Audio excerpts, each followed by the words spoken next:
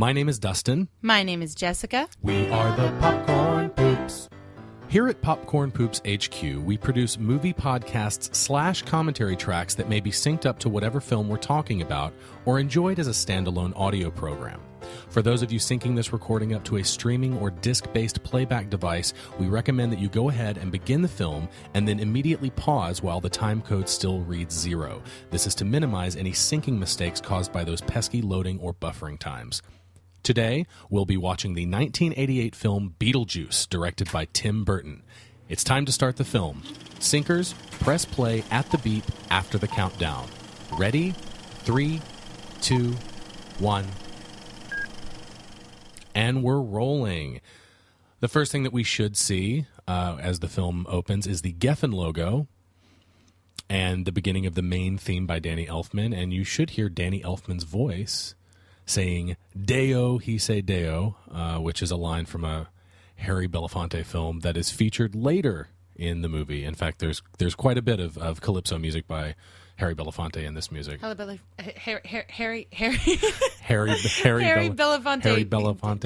Song, yeah. You said, I thought you said film. In this film, there's quite a bit of Harry Belafonte music in this film. We're off to a good start. We're off to a really good start. I think, speaking of the music, I think that the music in this film is probably my favorite Danny Elfman score. It's certainly one of his earliest as far as film score goes. I don't have a favorite Danny Elfman score. They all... They do kind of run together after a while, don't they? But this is before people started hating on him so much, which still makes me kind of sad. I think he's a really talented guy. I think this is his Elfmanliest work, if we can make up a word. The Elfmanliest. The Elfmanliest of his Elfman's. Of his oeuvre. We come to learn that what we're looking at right now is actually a miniature model. But I don't know. This is probably the miniature model right now. I think some of the shots are actually a flyover, though, of an actual town. But yeah, I listened to this soundtrack, this score, too much, probably, in preparation for this, and it never really got old. I think the music is really, really good, and obviously that's a compliment to Mr. Elfman and his work on this. I mean, I think his work is fine, but it's just very. It's not like I can't drive around listening to this kind of stuff. I mean, this is like it's like watching a cartoon. It is kind of. I liken his style to kind of like carnival music. It is. It feels like carnival music. I always think of him for the opening for The Simpsons. That's what I think of when I think of Danny Elfman. Yeah, that's really strange. I guess I always think of this and his scores for the Batman films. So here we see Alec Baldwin, who plays... That's a good spider. Adam. I would not touch that spider. What? That he just pulled off of that model house. He's really great in this. I think the casting, which we'll get into a little bit later, I think the casting is basically perfect in this movie, and it wouldn't be the same... Not that any movie would be the same without the actors that end up getting the roles that they get, but I think that they couldn't have done much better than what they did. And Alec Baldwin is really great. He plays Adam Maitland. And this is Gina Davis playing Barbara Maitland, I believe her name is. And I mean, their relationship, number one, is probably one of my favorite things about the movie. Yeah, it's because it's so sincere. Yeah, absolutely. They've got such a real relationship. They've got really, really good chemistry, I think. So it's in the writing too, though. It's not just the chemistry and the actors for me. It's very much. I mean, the fact that they have a vacation and that they're spending it together at the house, it's at just home. Everything about that. Yeah, redecorating and that stuff, yeah. It's very... Doing little home projects. Real to me. Yeah, absolutely. The way they interact is very real. It really feels like they're in love. Yeah. And We come to learn soon that they're actually looking out the window right now because a character named Jane Butterfield, I think her name is. I guess she's a friend of the family, a friend of the Maitlands. When I was a kid, I got the feeling that maybe she was related, like she was family, and I think she does say that they're family later on, but I don't know exactly how she's related. But she wants to sell the house. She's a real estate agent, and she says here in this conversation that she doesn't think the house should be for a family that can't have kids, basically, that doesn't have any kids. And we come to learn that the Maitlands probably are unable rather, of having children, which kind of hurts Barbara's feelings. And I think that it makes their relationship even more interesting and maybe even more real, the fact that they can't have kids, and you still see like how in love they are, and even though they might want children, it doesn't define their relationship. They do seem to be perfectly happy on their own. This is actually another Harry Belafonte song that's playing right now. The one playing on the radio in the background? Yeah. In the first scene, in the attic, a song called, I believe it's called My Sweetheart from Venezuela, I think. And then that song that was just playing that he just turned off was called Man Smart, Woman Smarter. Ah, well, at least it has a good title. So. Well, it's not on the CD soundtrack, so it's not real. Which is actually unfortunate. I think every soundtrack should have more calypso music, regardless of the... Every soundtrack? Schindler's List. That's a broad statement. It is. It's very broad. I do love that. Schindler's List. I apologize. I do love their house. Their house is very... I think it is Victorian. I think it's a Victorian style. We had talked about this before. Victorian style. I guess, I mean, I can see it if... To me, it just looks like, and maybe this is because there are many Victorian-style houses in New England, but it just looks like cliche New England house to me.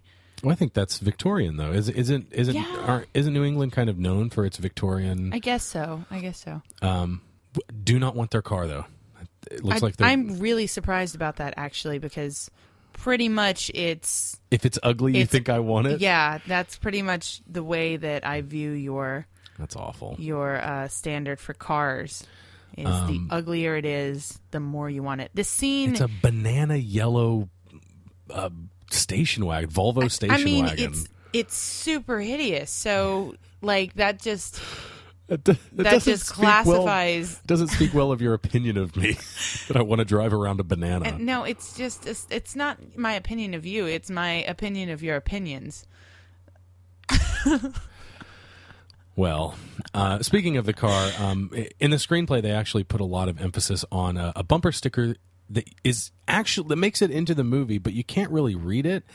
And they really put the emphasis up on it being on the car. You can kind of see it there before they go to the hardware store, because the bumper sticker reads, "I brake for animals" or something like that, which foreshadows this moment right here, where he brakes for the dog and crashes through the side of the bridge, which is our inciting incident, because if you're listening to this and you haven't seen Beetlejuice, then you're doing it wrong. Yeah, I was going to say, if you haven't seen Beetlejuice, then we're watching the Blu-ray, and this is probably the best shot of... Right here, while the car is sinking into the water. Right.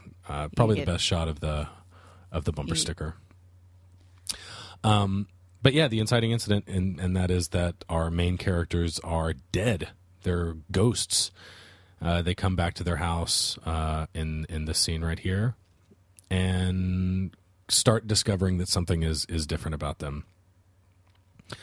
And you'll notice here that they are dripping wet, which we will come back to later in the film as kind of a maybe a missed opportunity. I don't know if I'd call it a missed opportunity. In the rules of this world. Another thing we'll get into is the rules of this world and what exactly they mean.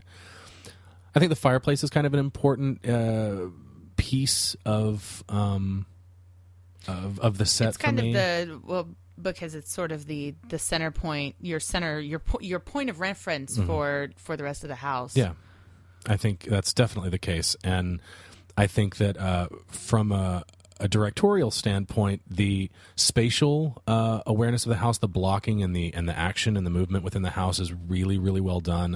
Especially the shot choices and the way the actors move through the spaces. You really get a feel for where everything is in the house. You never feel lost in the house.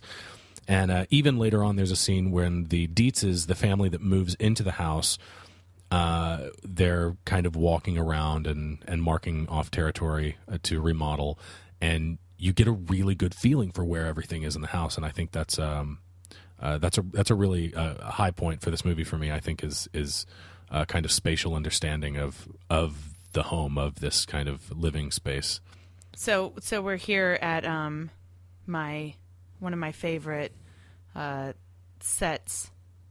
All the horses on her, on the mantle above her fire. How many horses is too many horses? Well, definitely the number she has. That's a lot of horses. She's got at least like 10 up there or something. At least. I've never counted them. I've seen this movie so many times now, and too many times. I probably should know how many horses are above that fireplace. Yeah. This is a fun scene. I think in the screenplay, I like this scene because it ends with them at the window seeing their funeral procession pass outside. But there's also a moment in the screenplay in this scene where they fall through a mirror in the closet and end up in an alternate kind of purgatory. What, this in the screenplay? In the screenplay. It's really, really strange, but are they? They're just like temporarily there. You saw Adam step outside the house, and he ends up on what is in the screenplay referred to as the moon of Titan, right. Saturn's moon of Titan, the sandy where sandworms live. Mm-hmm, yeah. But in the screenplay, there's a second kind of purgatory. And it's like this black dark space where like these cogs and wheels are like flying around, and Adam has to dodge out of the way. It's really, really strange. And I would have kind of liked to see it visualized in the movie, but so this is Beetlejuice. We don't get to see his face yet, but we see that he's Francis and George Olsen. Are those real people? Those aren't. I hope not. Not to say that there wasn't a Francis and George Olsen at some point in history. Anytime I see newspapers in a movie, I always do my best to look at the other articles to see if they spent like they're legitimate. any effort whatsoever. Most of the time they do. I've done that myself, and it seems that they do take the time to actually write articles for the verisimilitude of the newspaper. So right now, I guess this is when it's Jane. Okay, I was like, are we at the Dietzes moving in yet? But no, this is kind of a reflection of the funeral procession, a version of that. I think you can see that they're in black clothes and they probably just come from the funeral, right? Or they're going to it. So this is what made it into the movie from that part of the script. Yeah, exactly. I like the costumes a lot in this movie, especially the main two characters look and feel really iconic to me in the clothes that they wear. Which it's surprising how much they can stand out in this movie when we're pairing them next to, Lydia and her mom, who have outrageous costumes every single scene, and yet still somehow the two main characters are memorable in their ridiculously mundane clothes. Mm-hmm. I really like the fact that he wears just a black and white kind of flannel shirt with the little red T-shirt underneath, just the red poking out, and her flowery. Is that a sundress? I don't even know if it's. I don't think that's. Not that I am the girl to ask about what types of clothes are exactly clothes, what exactly is a sundress. But I don't think that's a sundress. So this is sundresses are like lighter than that. These are the Dietzes. I love how offended she is when he tries to kiss her. Charles. Delia Dietz, played by Catherine O'Hara, who's just radiant and wonderful in everything she's ever done. Even Tall Tale. Do you remember that movie? Tall Tale. I think she played Calamity Jane in a scene. I'm having like childhood flashbacks of some. There was somebody. Patrick Swayze and No, Oliver telling Platt. me the names of the actors like that's going to help. No. We'll play a little game later. I'm going to ask you. No, let's not play if you any can name games. Any actors in this? No. And then of course we've got Winona Ryder playing Lydia Dietz, little goth girl, little goth before I knew what goth was when I was a child. This was my first introduction to that, kind of counter fashion. I think movement. for most of our generation, for a lot of the kids, she was a big part of that. Certainly, unless you grew up in like New York City or Los Angeles or something, and you had like older siblings or something who were getting into it. Yeah, because goth really came into. It kind of started in like the late 70s, early 80s, and this film is from 1988. So it took it about 10 years or so to make it into a mainstream film. But then at that point, then you have Hot Topic, and right, and then that's it. You capitalize on the goth movement, but that's fine. But I mean, like I love her though. I love her outrageous outfits, and I love her. She's great. I mean, all the characters are great. We saw Otho played by Glenn Shaddix, who's just great in this. She licked his nose. She did. Did you? I don't think I've ever caught that before. Oh, I have. I don't think there's not much. I've seen this. She was really offended when he tried to kiss her on the cheek, but she just licked turns his around nose. And licks him on the nose. Yeah. This is the scene I mentioned earlier when they're walking through the house, kind of planning their remodeling, and you really get a sense for the house, and it's you realize like how well the house is laid out, or how well the house is shot, rather, especially when we come back to the house about halfway through the film and everything's totally different, and you still know where everything is, and that's really cool.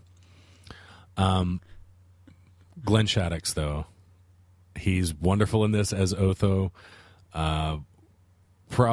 Maybe my favorite character in the movie. I really think so? I really love Otho. I mean, he's awesome, but he died several years ago, and at his funeral, the last song that played was Deo, the Banana Boat song that's featured in this movie later on. Really sad. It is, but it's kind of. I mean, if you think about the song, it's kind of uplifting too. Like, I think it's sad, but it's really sweet. Yeah. No, I get it. It's sad that he's dead. Right? I would say that I don't know that I've seen him in anything else. I know that he was an actor in many things through the 80s. I'm not sure that I've seen another performance of his. Well, then, so is it to be assumed then that this was his biggest role, or one of his biggest roles? I think it's safe to say it's probably his biggest. We haven't talked anything about Jeffrey Jones, who plays Charles Dietz. He unfortunately some years ago was arrested because he had child pornography. So that's really unfortunate. He was in some movies throughout the 80s. I think he's still working even today. But the other big thing that he was known for was playing the principal in Ferris Bueller's Day Off. Okay. He had a mustache in that. And yes, he ends up a mess by the end of the movie. But it's unfortunate because I think he's a very, very funny person and a good actor, and I like what I've seen of his work, and it's always... And you just hate it when you find out that someone's looking at naked pictures of kids, right? It's really, really hard. Kind of hard to like someone after that. It is. It's tough, and it's kind of hard to watch him in this and know that, behind the performance is a man that I just don't understand. I can't understand. I can't relate to, right? Mm-hmm. Messed up. Yeah, it's pretty messed up. We just kind of breezed past the scene, but there is a little bit of gore in this movie. when they went to the closet and she tried to scare them by pulling off her face, and we get to see like a bloody skull and her eyeballs pop out, and they walk into the library and she's cut off Adam's head. Yeah, and it's all that awesome 80s practical gore Yeah, too, which yeah, which is the best kind of gore. Of course it is. It's the best kind of everything. Even if it's badly done, to me practical is usually better than CG. I'm just an old man like that. But it is kind of cheapy looking. But there are some scenes I feel like they're dead makeup, like they do look a little bit pastier than other scenes. I think it's a little bit inconsistent. That scene in the library, Barbara, she looked like she had dark circles under her eyes, like she was kind of made up like a corpse. She looked sicker. She looked sicker and very sickly. But it's not like that in every scene. I think in most scenes they look as alive as, as ever. Yeah. Rosy cheeked. So they're back on Titan. Now, I think you've told me before that you're calling this Titan. I'm calling it Titan because they call it Titan in the screenplay. Later in the movie, Beetlejuice refers to this as Saturn, but I don't think you can actually step on Saturn. I think Saturn is it's all gas. I think it's a gas giant, isn't it? Isn't that what it's called? I don't know. I don't know space science or any science. I'm not good at science. You're not good at knowing things, that are like that have to do with like real life or right. If it has to do with movies or cartoons, right? Then I you're know good a couple to go, of things, but no. In the not screenplay, if it's actual they do refer knowledge. to that as Titan, and you were supposed to be able to see Saturn in the background, but I don't think we did. We saw a couple of planets or celestial bodies of some kind, but certainly nothing that looked like Saturn. I love this outfit that she has in this scene. Well, both of the women in this scene. So Lydia's fantastic veil that as they eat their right. And how Szechuan, is she eating? Also, I know she does put food into her mouth, but she's chewing at some point in this scene, but she's got a black veil over her face, and it's pretty long. We never see her sneak the chopsticks. No, wait, I just saw it. Oh, did you? Yeah, here. She's sneaking her chopsticks up the veil to take bites. And then, Mom has these awesome gloves tied to her forehead. Long, what are they called? Elbow gloves or long gloves or something like that? Long gloves sounds good to me. Long gloves tied around her head. But this is another example of the black. I thought about mentioning it before. I don't think I did, but there's a lot of black and white in this movie, especially in the costumes. A lot of the characters. Adam, Beetlejuice's most famous costume. Signature costume is black and white, the black and white stripes. Adam wears the black and white flannel. Delia just had a black and white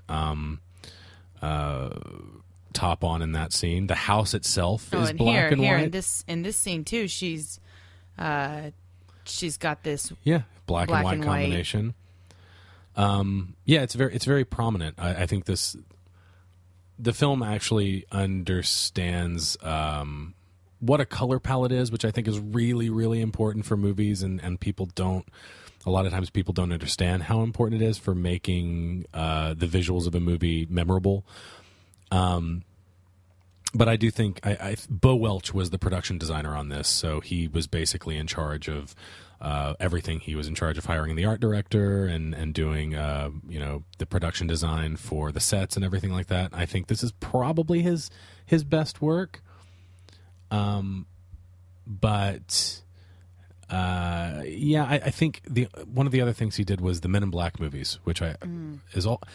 As I remember, the Men in Black movies also kind of have a black and white motif. Yeah, I mean the headquarters and stuff. Everything's pretty hospital inside, right? Sterile feeling. And they wear black and white suits and everything. So I think that might be Bo Welch's thing, is the black and white thing, which is cool. I like that a lot, and it works really well for this movie. And man, when Beetlejuice shows up in his signature outfit later on, it's sharp. But I think it's not just the black and white though. Like there are a lot of different. The people in this film were clearly very, very conscious of of the colors they were using in every scene. We've talked before about the storefront. We didn't mention it this time, but at the very beginning when he goes to the store and he's buying some parts from the hardware shop and everything is red and white. Everything. Yeah. And it's just this, like, it's all, and I mean, what store has only red items in the front of the shop? He has a red shirt on under his black and white too, so that might be tying the store, right. Because it's his store. He owns it. It's the Maitland hardware store. So I love this moment here when she walks up to the car and Jane's daughter rolls up the window. She gives her the skeleton key to the attic, and as Lydia walks away, Jane gives her kind of a second glance, and just kind of shakes her head. It's a pretty disappointed. It's a pretty good moment. There's some good reaction shots in this movie. There's one later on when they meet up with Juno that I'll bring up. That's kind of a little bit meta, I think. So as everyone's starting the remodeling on the house, Lydia comes up to the attic and tries to get in with the skeleton key, and we're about to get our first look at Beetlejuice. She's nesting in this scene. She is putting wallpaper. Barbara is. Yeah, absolutely. Up in the attic. Mm-hmm. So she's actually, if you think about it, she's doing what she was planning to do anyway with her vacation. Yeah, doing the same thing. She's redecorating, and you know what? And it just dawned on me. There's a line in this movie where the real estate agent, that Jane, mm-hmm. she makes a comment to the Dietz, maybe? Dietz's, yeah. Where she says something about, I decorated the whole house. Yeah. Yeah. And then she just said it to Lydia earlier. Oh, so and then I just realized that, the whole point at the start of this movie is them redecorating the house. They're talking about, getting rid of everything that, maybe not getting rid of, but they've got projects that they're working on. But yeah, and then the idea that the Dietzes come in and they redecorate the house. There's clearly something there. And then at the end of the movie, something that last time we watched this, I realized is that at the end of the film, the house is not actually back to the way the Maitlands had it before. Right, it's like halfway. Half and half, yeah. And I had never noticed that before until the last time we watched this, because we've had some technical difficulties making this podcast.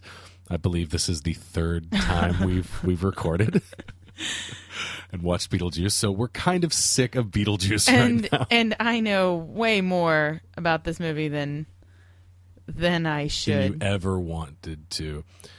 So this scene right here where they're drawing a door, you can actually see where they had previous takes and they've tried to erase the chalk off of the wall. I've never noticed that. Yeah, I just noticed it. I have to ask though, you did this as a child, right? Oh my gosh, yes. Tried to draw a door and go to the other side. Of course, obviously. I mean, how could you not? After seeing this, like this, the two things that I always did as a child that were, if I had chalk and a place to do it, then I'd draw the door, and you knock on it, and then the other thing I would do as a child, and I say as a child as though I still don't do it, but if there's a wardrobe, you have to feel all the way to the back. Oh yeah, you have to. For Mr. Tumnus. Well, that's not why I'm trying to go to Narnia. Actually, this is the first instance. This happens a couple of times in the movie, but the first instance of the Stuart Gordon Reanimator green light. Whenever I see green lighting like this, Reanimator. It's so Reanimator. I think Reanimator came out before this, so I'm just going to go out on a limb and say that it's kind of a loose homage to the Reanimator films, or at least the first one, because I think only the first one is out at the time. I love that movie so much. Yeah, we should probably do that one. We should do Reanimator for Popcorn Poops. I think that would be, no promises though. Don't expect anything. So we can see in this scene where Charles is bird watching. Lydia's about to run in and see some really terrible. I love see some disgusting things. The bird eating like clearly some dead animal or something. He's just like, ugh. Lydia rushes Comes in and tries to tell him that there are ghosts in the attic. And then we see Charles's path for the movie, his kind of they still character have goal. there is a picture on his bookshelf of the Maitlands. Of the Maitlands I think in their wedding clothes.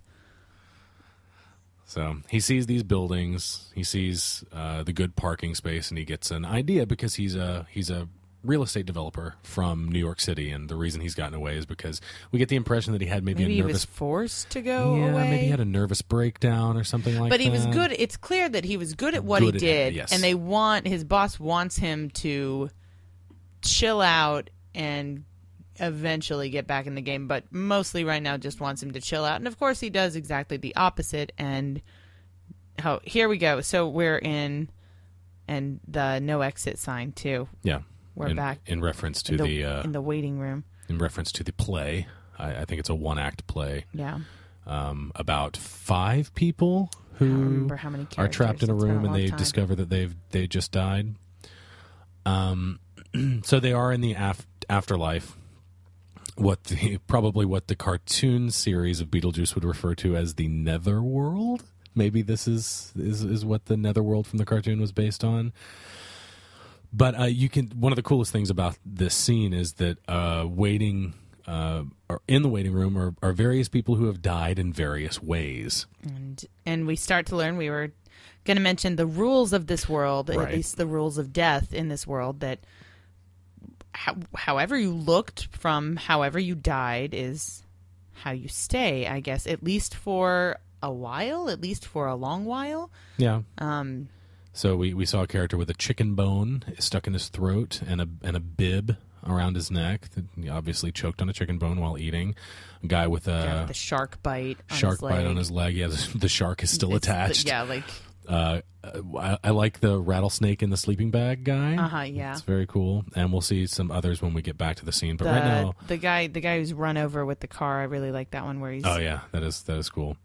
But for the time being, we've come back to the attic where Lydia has broken in, and she's looking at the model, and she's going to find the handbook for the recently deceased, or diseased, as Adam mistakenly calls it. But when we get back to the waiting room in the afterlife, we get to see a few other cool ones, and then we realize that actually, much like the Sixth Sense, however you die, that's how you're supposed to stay. And then you realize that Adam and Barbara don't stay wet for the entire film, even though when they walk back in their house as ghosts, they are dripping wet. Yeah, they're dripping. And I don't know, just some of the details about these other people, it's like, it makes sense to me that they would be wet. It does, but I can understand. Obviously, in the movie, it doesn't. Right. I understand logistically. Logistically, it doesn't. To work keep your actors soaking wet constantly is probably not the most comfortable thing. And then I love Miss Argentina, of course, and her the slit wrist, little accident, which we'll come back to later when another rule of this world is established. And here's the guy that got run over by a truck. It looks like. And as they walk through the door, there will be an announcement on the PA system. Oh, there's someone there. It looks like he has like open heart surgery. Yeah, died on the operating table. It looks like. And then see the skeletons in the office, though. This is where it starts to get confusing to me because clearly they didn't look like that when they died. I mean, no one looks like even the burn victim. He looks burned. You know, I have a feeling that that the dead also die. I feel like they do deteriorate. They deteriorate in age, and that's maybe part of why Beetlejuice looks so messed up, is because like his hair is all crazy and everything. Maybe because he's been around a long time. Because he talks about the Black Plague, living through the Black Plague. Yeah, so he makes mention of that, and then we get this scene here with the janitor, where the janitor says. The Lost Souls room it's death for the dead. Yeah, it's right. It's right here. And we come to learn that you can die by being exorcised, but I get the feeling that they even put a time limit on how long they're in the house. Yeah, it's like 125 years. It's like you get 127 years, and 3 sessions with Juno is the kind of the throwaway line. This janitor here, by the way, every time I see him, I feel like and you've never said anything about him whenever we watch this, but I don't think he's well known. Yeah, but I always feel like though, he's right? one of those people that you would be like, oh, this is a cameo really by super famous. It's like actor. when Stanley or something like pops in to say some stupid line in every movie. Like I get that feeling from him, I guess. So they're back in their house, and they're just now realizing that. And in one of these shots, you'll see the fireplace. There's the fireplace. And the time has passed by. Time has passed. It's been 3 months. We learn from this character, from Juno, who is played by a Golden Age actress by the name of Sylvia Sidney, who is probably most famous for being in Alfred Hitchcock's Sabotage. She unfortunately died of esophageal cancer, which is not that surprising after the way she's smoking these Cadillacs in this movie. But man, her the effect with her smoke in this movie it always has stayed with me since I was a kid. I remember this the way. So it looks like, I guess she died maybe by having her throat slit. Who would slit the throat of an old woman? Lady, yeah, right. But well, we can assume maybe she wasn't a nice old lady. But anyway, getting back to just quickly the fireplace, you're kind of reoriented now, and we still know where we are. You see that they've house. knocked down walls, but the fireplace is in the same place, so you know that they're right in front of the stairs now, or they should be, and they're about to walk upstairs. And I think that's, again, a benefit to the movie is understanding where things are in the house. But yeah, we don't see the special effect just yet, but the slit throat. Right. So, yeah, the slit throat where and who knows why this old lady had her throat slit, but the smoke comes out of it. They make it look like it's coming right out of the hole in her throat, the slit. And it's great. It's fantastic. And how did you say you thought that they did it? It's under the shirt, maybe? It's coming out of her blouse, but I think the slit in her throat is actually post-production. I think that's surprising to me. This is I made mention of this earlier. She's going to. It looks like it's. Yeah, it kind of does. It looks like it's coming. Like maybe it's like a prosthetic or something. Maybe. Like there's a piece. I don't know. So the lighting changes, and Adam and Barbara notice and look around. Little she kind of looks down and she's like, "What's going on?" She's telling this scary story, and the lights. Yeah, I like that moment. So Juno is explaining her history with Beetlejuice, and that he worked with her and thought that he could, go break out on his own and be a bioexorcist. I just thought of something. She's not deteriorating. Did you think of that? No. What I thought of is one of the things I just thought of that. We've always talked about is why the hell is he in their little model? What is he doing there? Yeah. Why? Why? Yeah. Right? Like it doesn't make any sense. And she just said he's been sleazing around your cemetery. And I know that when we see him in the cemetery in the model. Right, they have to dig him up. But maybe that's not where he actually starts off. Maybe when she says that, she means it literally, that he's literally hanging around their graves. And it's some kind of like curse? Or like some kind of connection or something, because he's literally, and haven't we decided before that the model home is like their portal to the outside world? It was that in the screenplay. In the screenplay, and it wasn't even very well defined, much like the rules of the world in this movie. But in the screenplay, you did get a feeling that the model itself was kind of a portal for them to be able to get outside the house and go into the town for whatever reason. They don't really use it, but it still seems to be the case. Maybe though it has something. Because she says he's been sleazing around your cemetery. Right. And immediately in just the next shot that we see, he is in the cemetery, but clearly in the model home cemetery because a little fly buzzes around. And Right.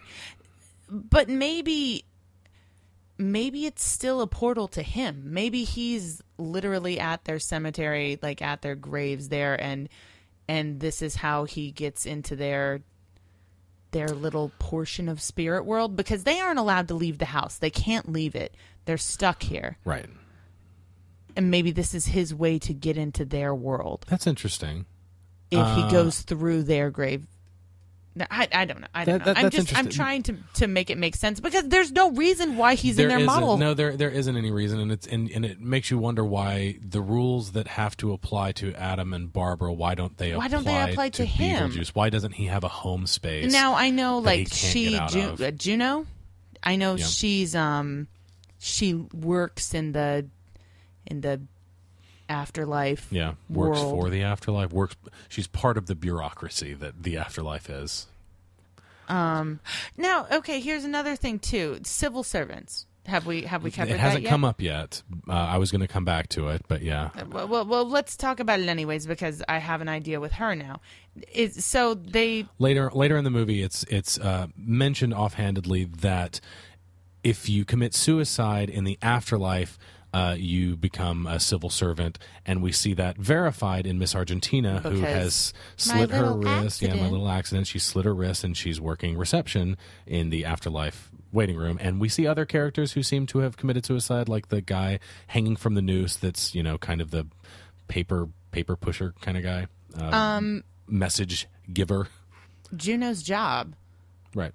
Is she a civil servant? I don't know. Does that count? Did she slit her own throat? Right, and of course that's brutal. That's outrageous. That's brutal. If it's true, but I mean, she has samurai. It's like that's worse. That's almost worse than committing seppuku, I think. It's right up there. But yeah, I don't know. We'll continue to come back to the rules of this world and continue to realize that they don't make sense. I guess at this point, though, we've watched this movie so many times now that I am determined to make some sense out of this stuff. I understand. I like this scene a lot here. They're out in the hallway, and Lydia has taken a bunch of Polaroids of them and realized Polaroids. Yeah, it's a relic. Aren't they really expensive now? Yeah, I think they stopped making them. So anyone who still has like an old Polaroid camera that they want to use has to spend a fortune on eBay on old unopened packs of film. But yeah, I like this scene a lot. I'm not a fan of Winona Ryder generally, but I think she's great in this, and I think this is probably one of her best scenes in the movie. Except for the suicide note. The suicide note scene is great. Weren't you telling me something before about some major differences in the script? In the screenplay, there was an extra character.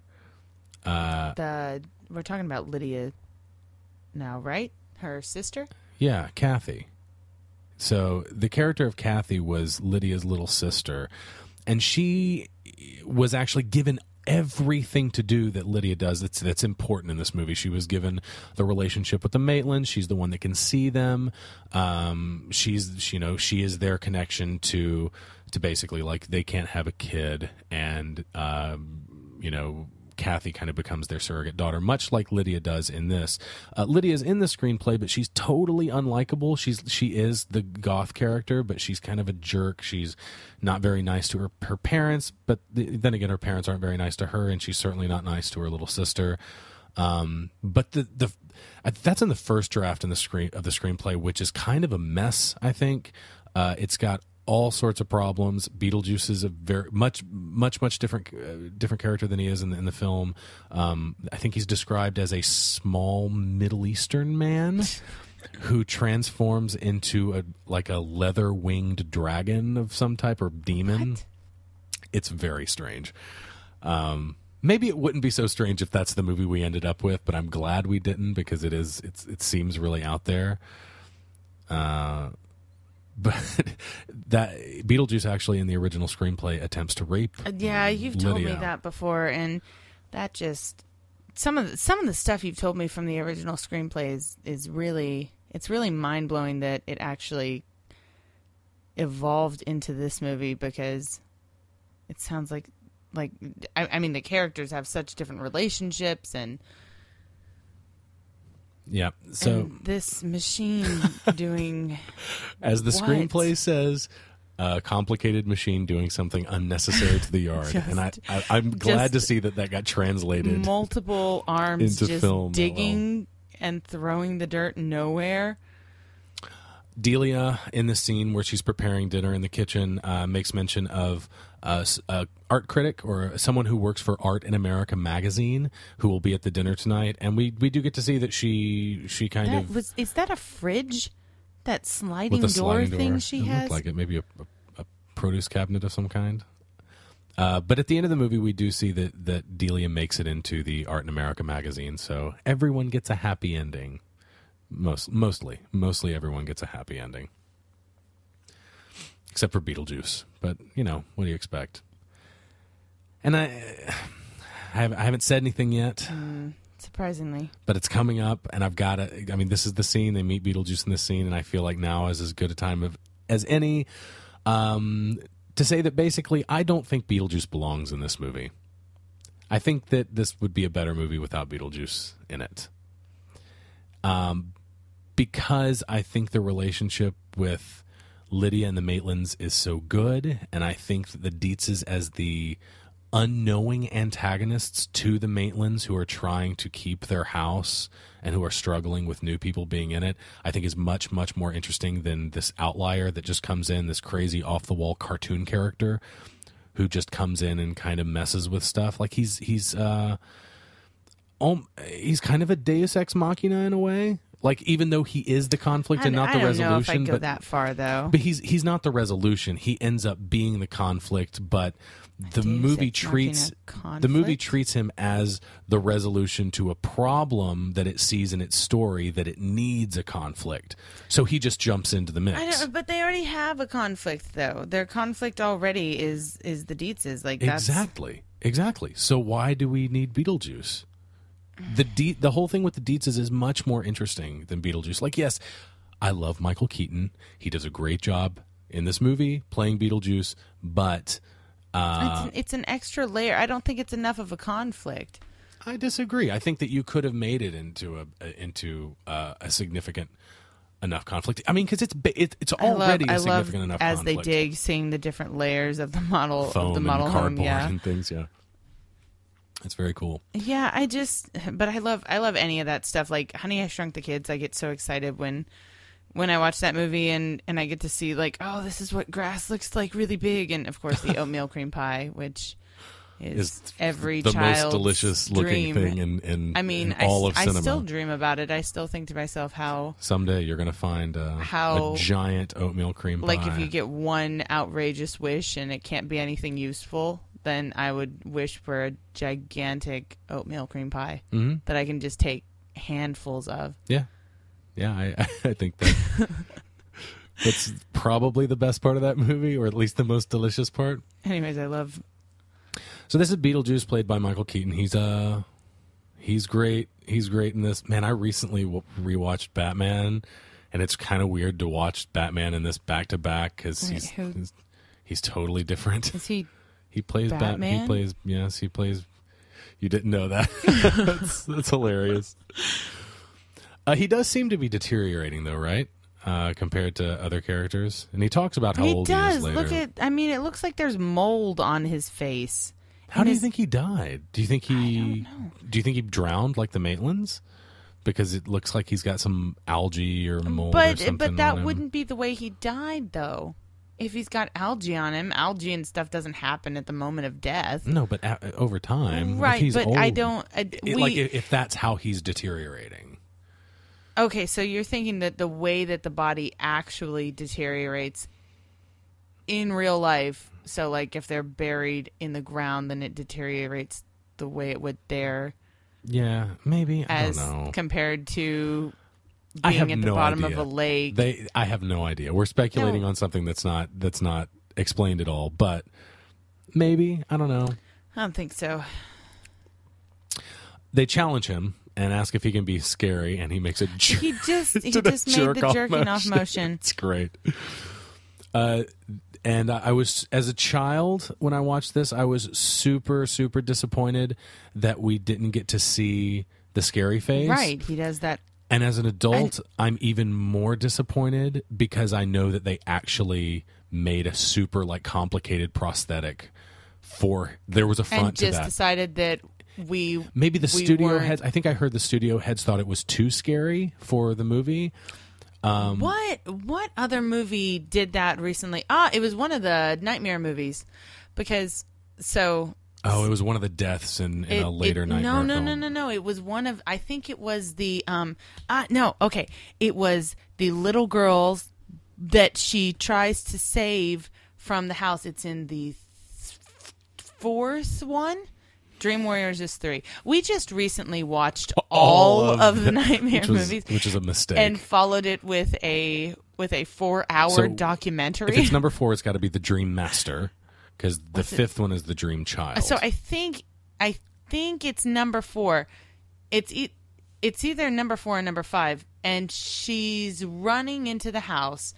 And she sees a little girl, and she's trying to save the little girl, and she picks her up and is carrying her, and then the little girl turns into a corpse.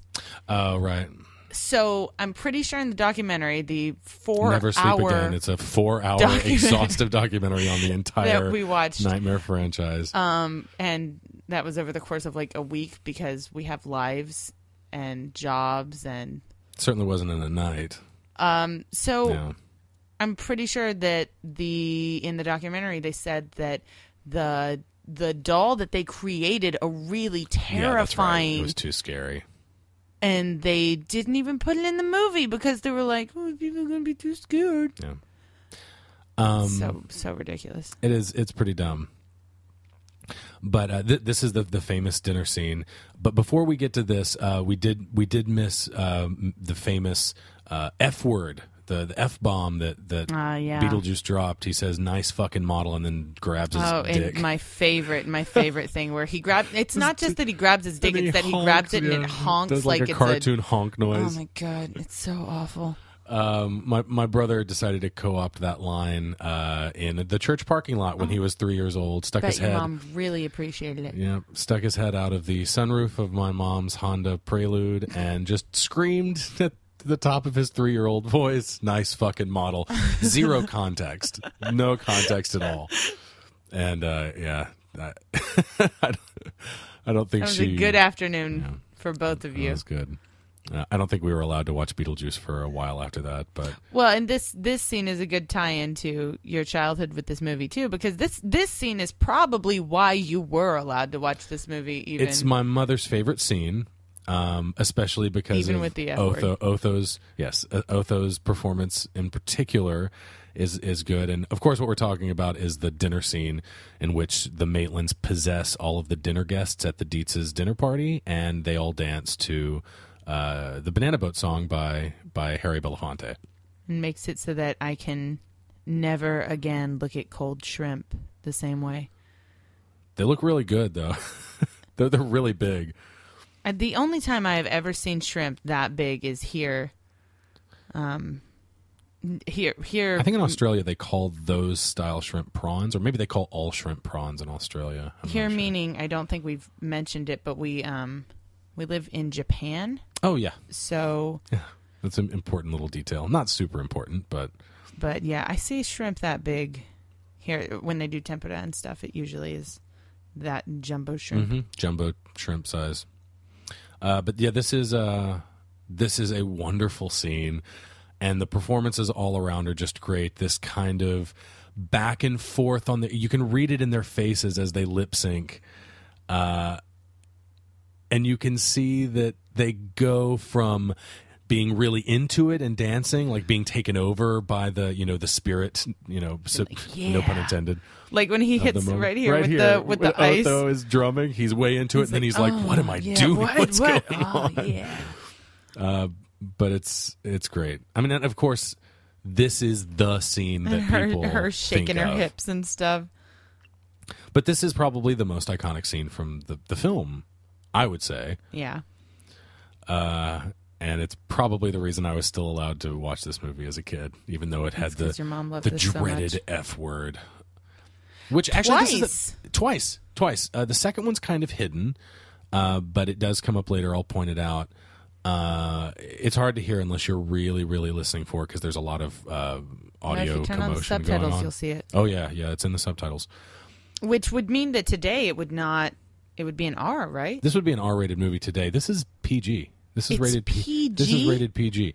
And even at the time, it was kind of famous for being one of the only examples of a PG-rated movie that got away with having the F word in it. So the fact that they actually got away with 2 F words in a PG movie is kind of remarkable. Yeah. I don't think there's any possibility of that. There's no way that would happen today. Oh, you can't. You can get away with the word fuck one time in a PG-13 rated movie as long as it's in a non-sexual context. Oh, right, because that makes it totally, So, like, if I was to say "fuck you, bro," that's totally cool. But if I was to say "I'd fuck you, bro," then then we've got a real issue here. You got a problem. Yeah, exactly. Can't have any sex. Can't insinuate that someone might ever have sex. Speaking of the Nightmare on Elm Street series, the Delia's agent, the one sitting across from the 3 women here, is a TV talk show host from the 1970s named Dick Cavett. He had a very famous talk show in the 1970s. And he's actually in one of the Nightmare on Elm Street films. He does a bit on the Dick Cavett show where Freddy Krueger shows up and kills him and the guest, and it's one of the girls. I think it might be in Dream Warriors. Maybe it's the girl that's like watches a lot of TV and smokes a lot and burns herself with the cigarettes. Maybe. So it might not be that one. It's either that one or the other possibility. I thought of the dead. other. Yeah, Freddy's Dead. That's the one I was thinking. That's the one that's the where all the characters. It's like super meta, right? And all the characters are making a movie. That's New Nightmare. Okay. Well, then it's New Nightmare. Then that's the one I'm thinking of because remember Freddy, not Freddy, but the actor. I know what Robert you're thinking Englund of. goes. That's not the Dick Cavett show. Oh, okay, I have no idea. That was they actually did like a talk show in New Nightmare, but the one I'm thinking of is a character is watching a talk show on TV. The only time I remember that then is in Dream Warriors because she's the girl who wants to be an actress who smokes cigarettes, who stays awake by putting the cigarettes out into her arm. Yeah. She gets killed in that awesome iconic scene where she gets her head pulled into the Welcome TV. to primetime, bitch. Right. And she's watching a talk show right before that happens. Mm-hmm. And I think like Freddy appears on it. If that's what it is, then that's definitely it. That's the Dick Cavett. So there's another little tie-in to the Nightmare on Elm Street series. Yeah. So they were discussing the ghosts, and they're actually kind of happy that they have ghosts because they feel like they can exploit them, and the Maitlands don't want to come down. So now they're coming up to the attic to confront them. And they're not in fact going to see them, but Otho is going to find the handbook, which will prove problematic later on in the movie. But so this, I've been meaning to ask you, what do you think about Tim Burton as a filmmaker in general? Like, I you've seen lots of Tim Burton movies, whether or not you know you have. Yeah. What Tim Burton movies have you seen? But every time I say Tim Burton movies, you tell me they aren't Tim Burton movies. Just name one, and I'll tell you if it's a Tim Burton movie. Nightmare Before Christmas. He did. Yes, it's technically a Henry Selick film, but he did produce it and he wrote the story. So sure, it's okay. Sure. So it is kinda, yeah, kinda. It's kind of it's he didn't direct. Isn't it really Tim Burton-y though? Am I not supposed to? It's certainly Tim Burton-y, I guess, and that it's kind of macabre. but and it's really funny. Okay, then what else? Edward Scissorhands. Okay, yeah. Edward Scissorhands, Ed Wood. He did Batman Returns. I've actually Mars seen Attacks. Ed Wood too. You've seen Ed Wood? Yeah, Ed Wood's probably his masterpiece. It's great. That's about the guy who made that really, really awful sci-fi movie, right? Really awful. Plan 9 from Outer Space. Plan 9 from Outer Space. Yeah, yes. I've seen that. I've seen Ed Wood. What do you think about him though? Like for me, I really like his early films. I think Ed Wood is. I like I said, I think it's probably his masterpiece. My favorite film of his is probably maybe Beetlejuice. It's probably a nostalgia thing. But what else what comes after Beetlejuice? I think his first film was Pee-wee's Big Adventure, which is a good movie. So no judgment. I can judge if I want to. Pee-wee's Big Adventure, then Beetlejuice, Batman Returns. He got Edward Scissorhands maybe between Batman and Batman Returns, or maybe it was after Returns. I can't remember.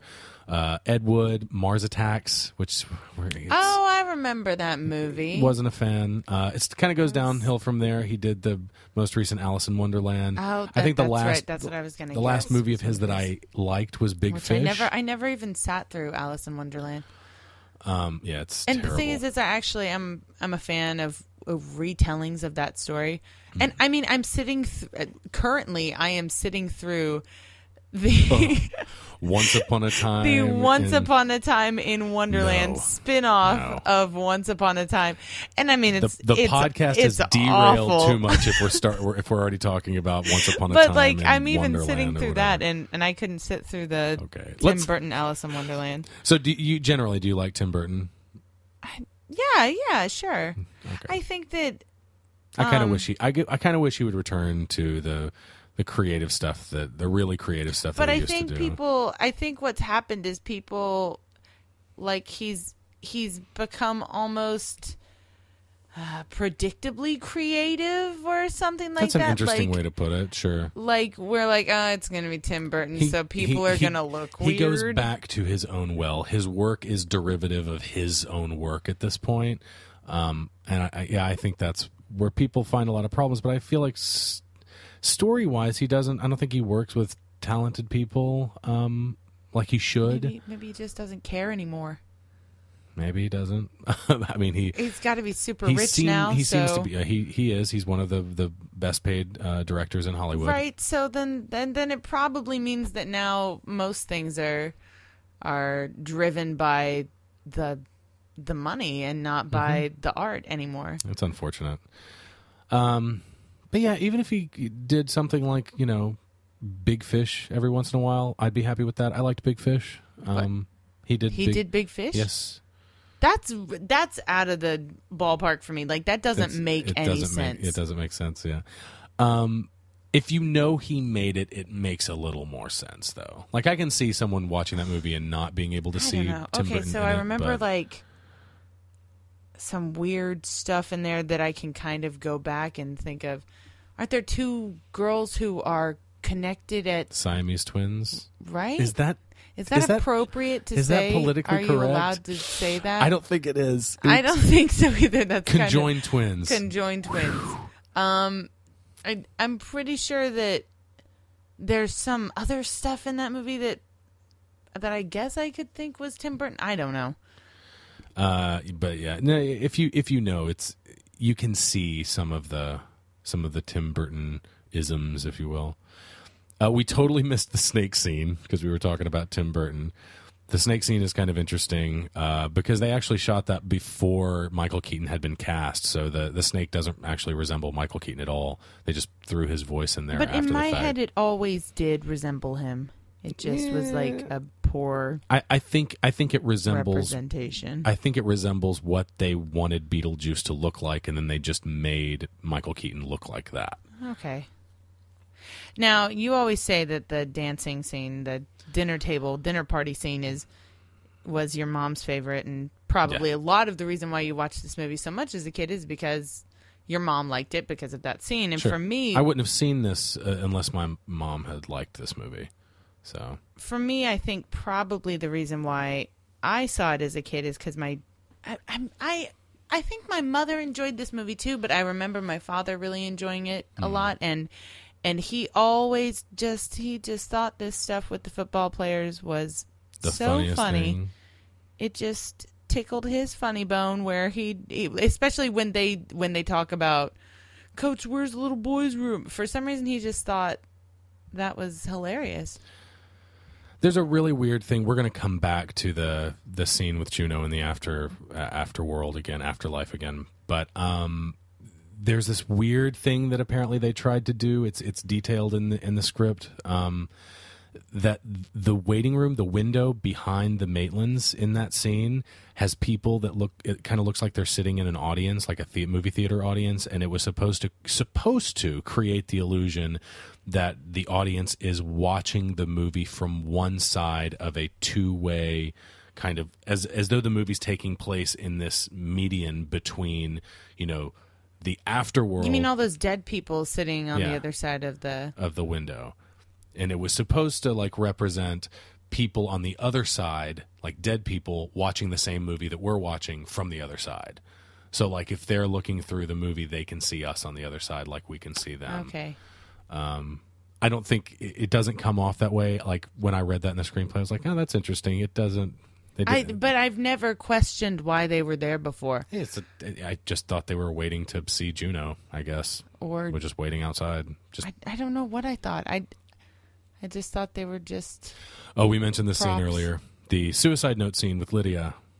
Oh, yes. I love this. Where she... every time she writes a word that's not melodramatic enough or not intense enough, she... Scribbles it out and writes something. Jumped. Not jumped. Plummeted. Having plummeted off the Winter River Bridge.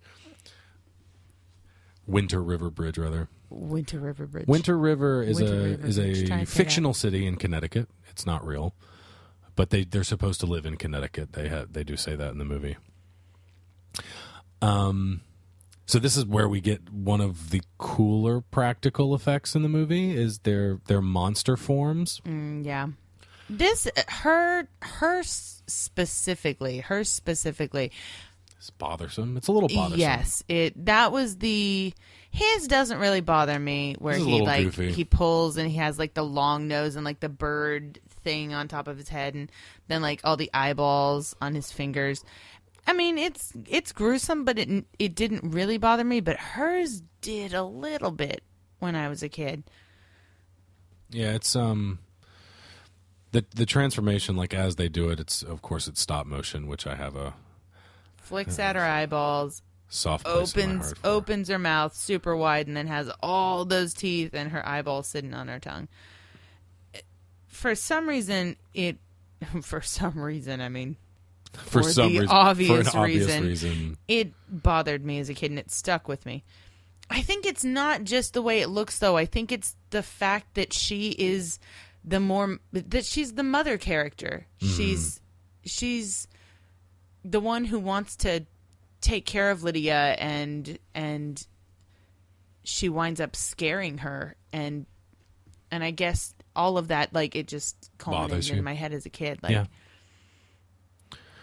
This is actually the scene where we get the second F word, and I actually think this scene is surprisingly charming. Despite the fact that Beetlejuice is a lech, a total just degenerate. He's sitting in his location right now is in the whorehouse that he created. Which brings up more questions of what is he capable of? What can he do? Why can he do the things he can do? If he can just make a whorehouse and the lovely ladies who work in the whorehouse out of thin air, then what else can he do? And why can he do those things? Right. Exactly. I do like this scene, though. I think it's kind of charming. I think their back and forth is kind of charming. But they play a game of charades where he tries to get her to say his name, because they're, again, one of the main conceits of this movie is that if you say his name 3 times, as he's talking about right now, it releases him, it makes him, gives him power or does something. I'm not exactly sure because, again, what is he locked in? What is his curse? Why do you have to say his name 3 times? What does that, like, it doesn't make any sense to me. Is he trapped inside the model? I thought he was in the model of his own volition. Is he not? I don't know. Because the reason he was able to transform into a snake before is that Barbara said his name 3 times, which brought them into the model with him, but it also unlocked his power, I guess. And then he turned into the snake. She said his name 3 times again, and it put him back in the model. And it's so weird because the details of the rules and stuff are totally, I buy all of it. It makes sense to me. Names have power in mythology. Names have always had power. Yeah. So making that the thing where you say his name 3 times, okay. And the number 3 is one of many various numbers over various cultures, which has a lot of power. So, so all of this stuff, the details are very fine tuned. They make sense, but the broad reasons aren't there. I don't understand why he's cursed or why he can do any of this stuff. Why can we assume that Juno can do all of these things, that she can make a whorehouse out of thin air? We know that she can disappear on command. That's the only thing that we see her do. And apparently she can summon them. She can summon Adam and Barbara to her at any moment. Because she just did that. Maybe all ghosts are capable of this kind of stuff. If Adam and Barbara are able to... The older you are, the more you can like train your power or something like that. I don't know. None of this is in the screenplay, and it has nothing to do with the themes of the movie or anything, but it kind of, like, once you watch this enough times, you're like, why don't we get this information? Because it doesn't make sense. We just missed the F word, but as they walk in and interrupt Lydia saying Beetlejuice a 3rd time... he says, "Fuck you." If you turn on the subtitles, it does come up, though. Falls off of the balcony. Yeah, exactly.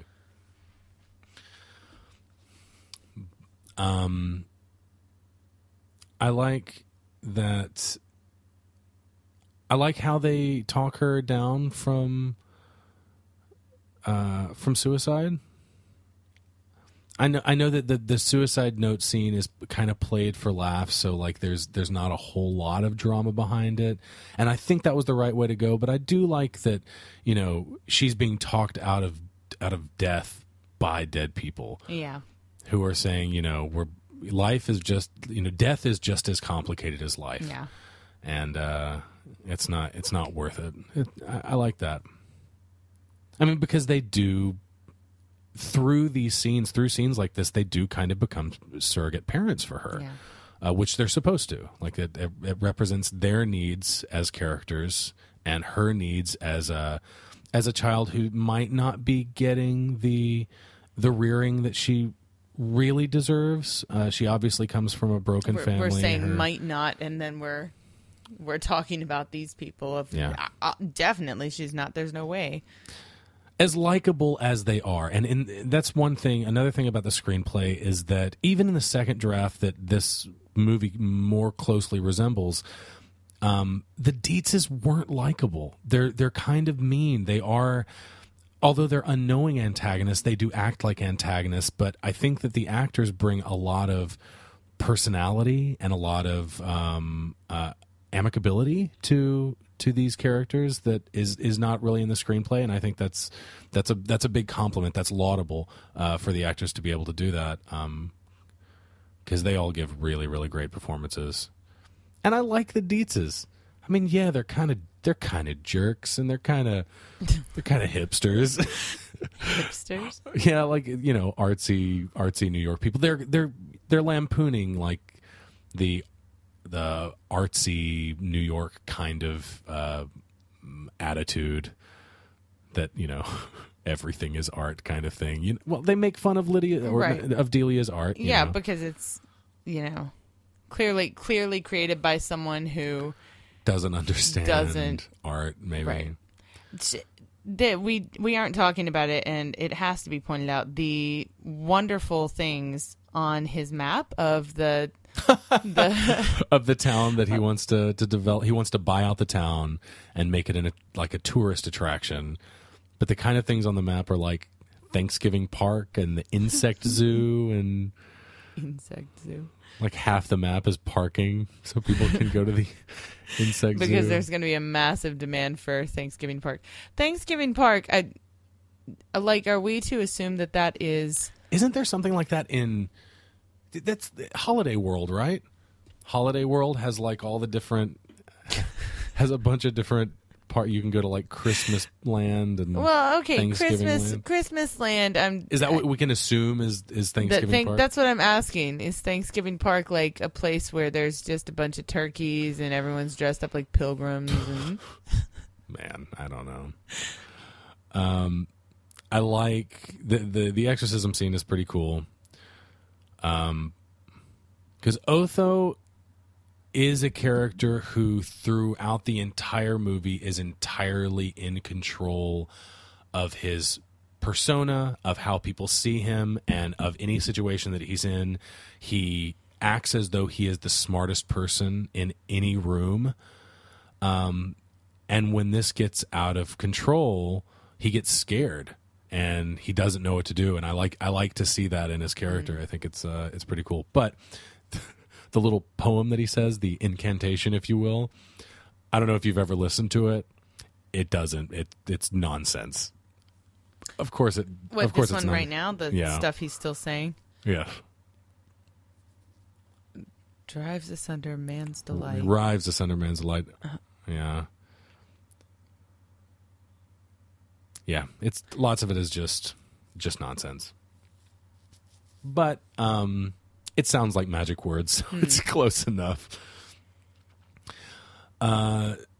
We didn't point it out earlier, but they did find their wedding clothes in the closet when they were walking through the house and planning the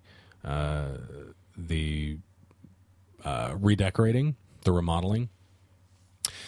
And that's what they're using to summon them right now as their personal effects is the wedding clothes.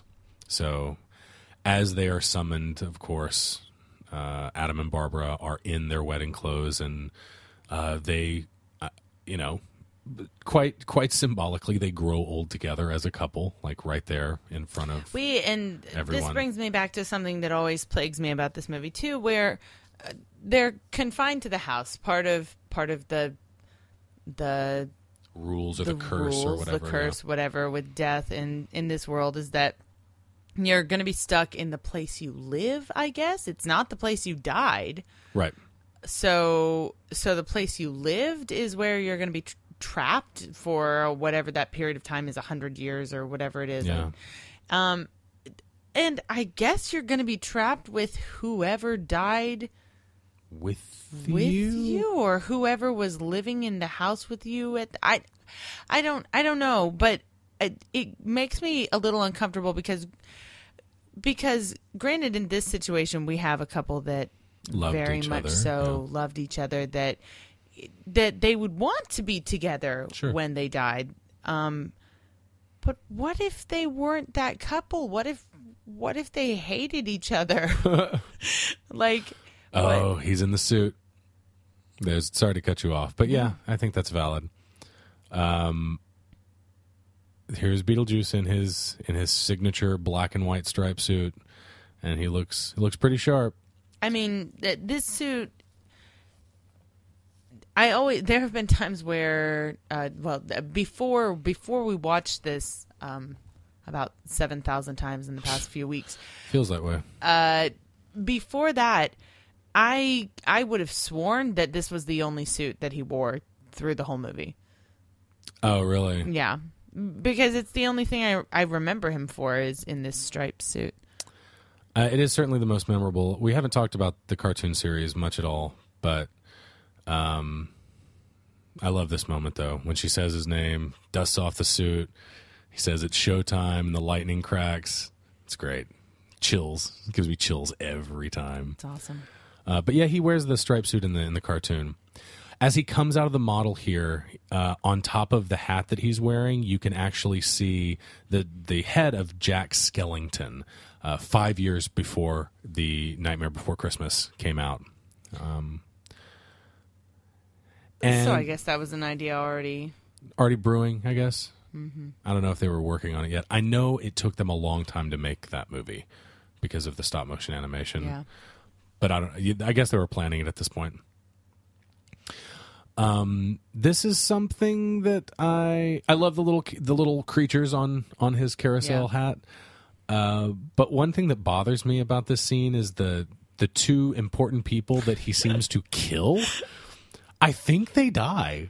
I mean, I think they this die. is the real world now, and right, and he's acting as blowing a up the big bioexorcist. hammer arms, and he's going to do the hammer game. What is it called? The bell hammer strength test. The strength test thing at carnivals. And he sends them through the roof. Yeah, they're dead through the ceiling. Yeah, through the ceiling. And I mean, if this is real world, like they've got to be dead. Everybody in this movie smokes Cadillacs. Everybody. And these days, if anybody smokes in a movie, it's automatically a PG-13. Really? Yeah. Wow. So, fucks aside, the smoking would have made this at least a PG-13 if it came out today. Crazy.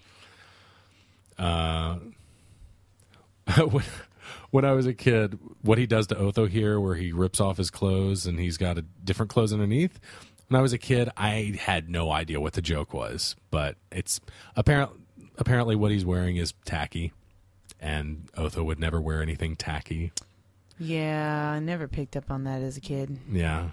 Probably didn't pick up on it as an adult either. Unless I had said something just now.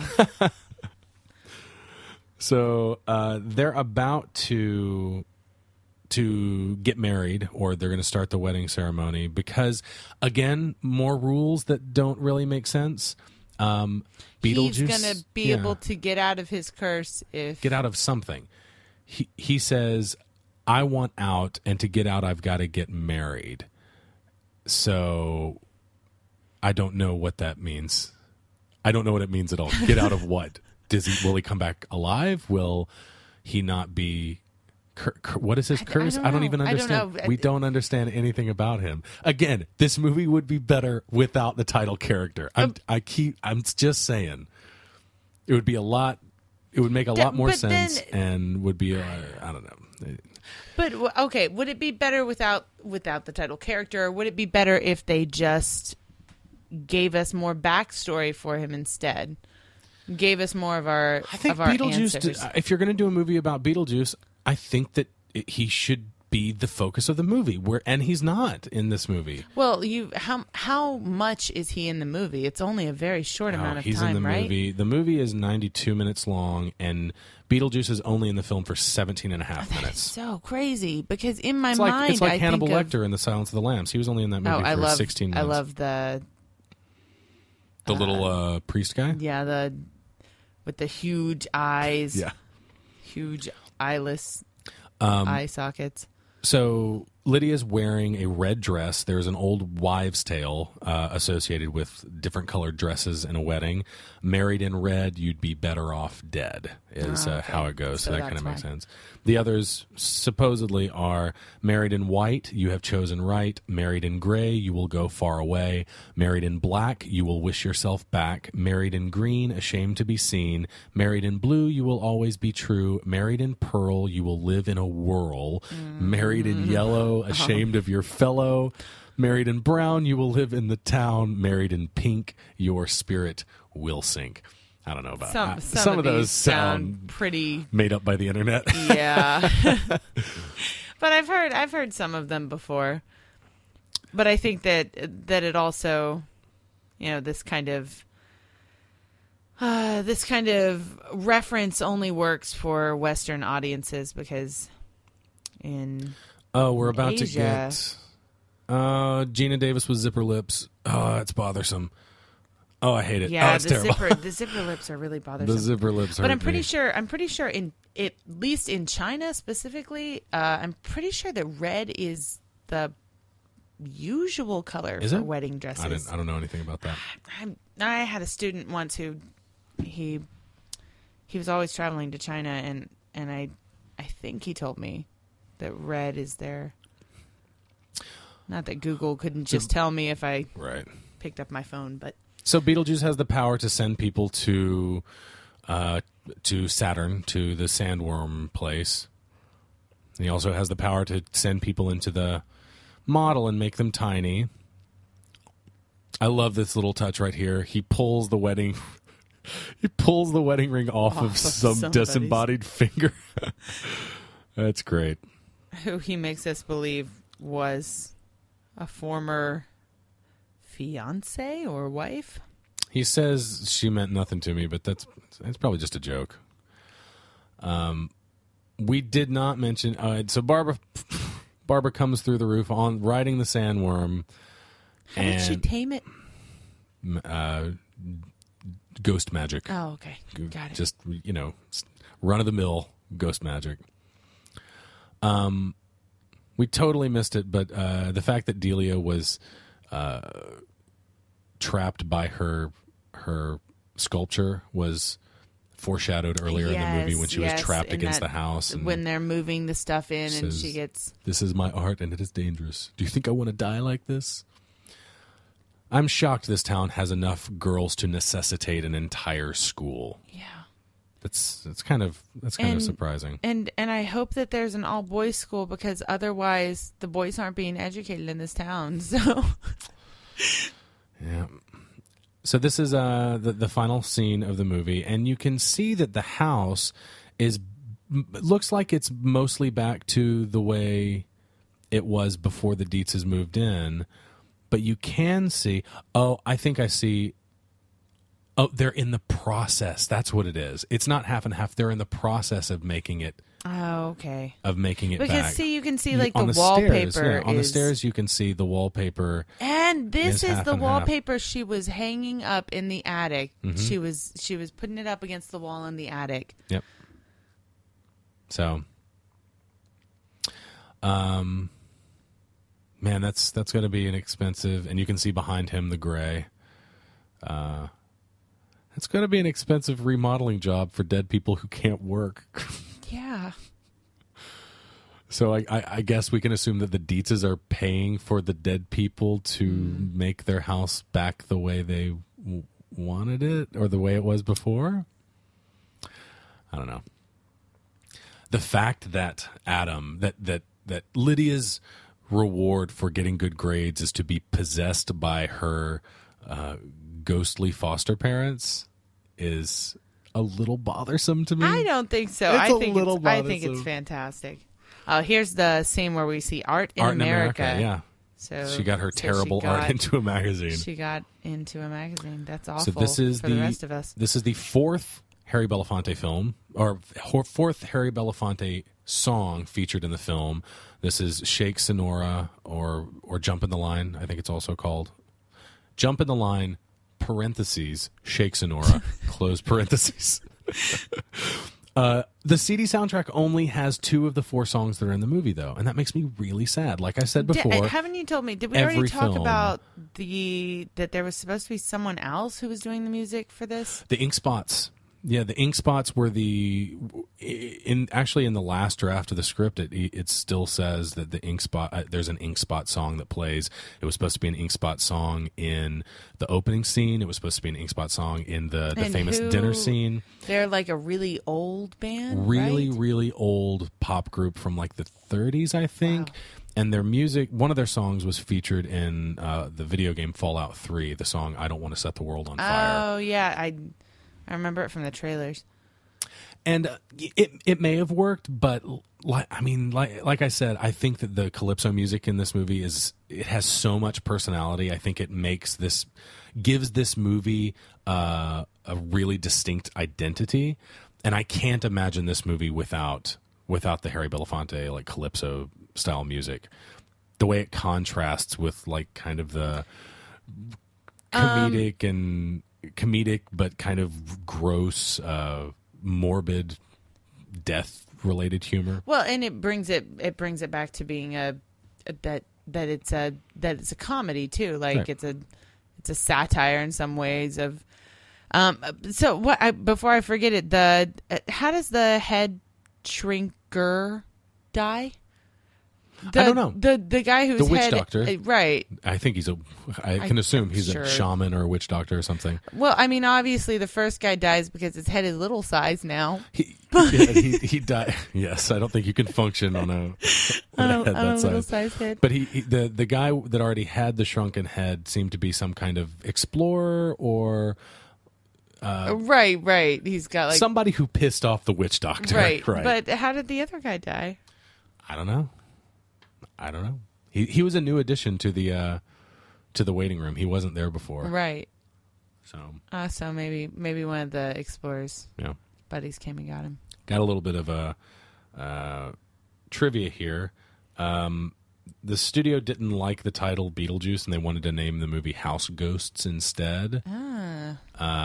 As like a play on words like house guests. Sure. And then as a joke, Tim Burton apparently suggested the name Scared Sheetless and was real upset when the studio was like, oh, I like it. I like it. That's good. It's good stuff. Good job. He's like, nah, Beetlejuice. Do you know where the star Beetlejuice is? Because actually, the title of the film is spelled phonetically, like a beetle like the bug and juice like the drink.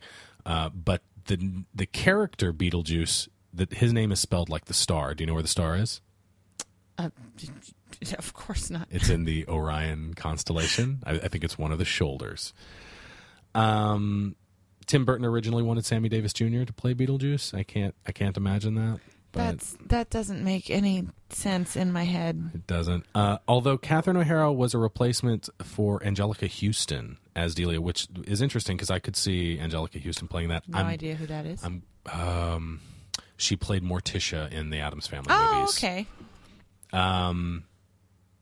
I had a bunch of the toys for this movie. There was a big toy line that was released where they just did every variation on every character imaginable. There was even a Beetlejuice in his burgundy wedding tuxedo that had a removable head with the shrunken head underneath. Super unnecessary. Super unnecessary. I had so many of those figures.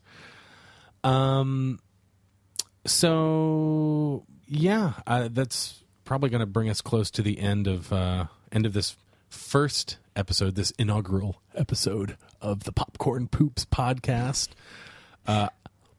It is our hope that you're able to enjoy this without syncing it up to the film, but if you want to sync it up to the film, by all means, that's kind of going to be our MO from now on. You can find us on the internet at popcornpoops.blogspot.com. You can also find us on the iTunes podcast store, the iTunes music store, where the podcasts are. Please subscribe to us on there. Leave us a review, especially if you like us. Leave us a good review. You can find us on Twitter at Popcorn Poops, or you can find us individually.